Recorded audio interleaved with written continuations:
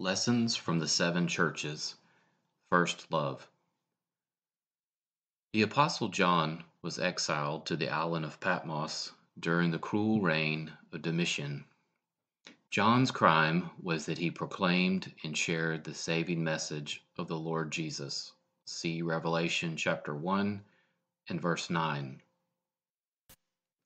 On Patmos, John received a prophetic revelation, but also 7 letters to 7 churches that existed at that time in Asia Minor, or modern-day Turkey.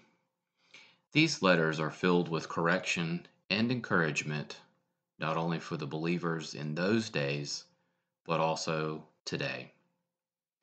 The first church addressed was the church in Ephesus, which was a prominent city at that time. One of the things that Jesus commends them for is their strong doctrinal stance.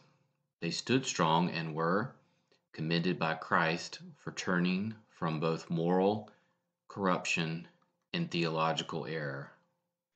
However, everything was not perfect at Ephesus.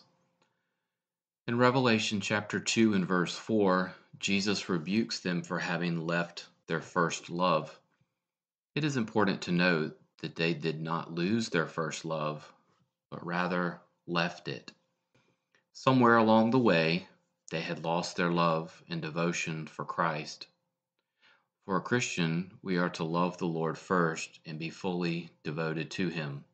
See Matthew 22:37, John 14 verse 21 and 23.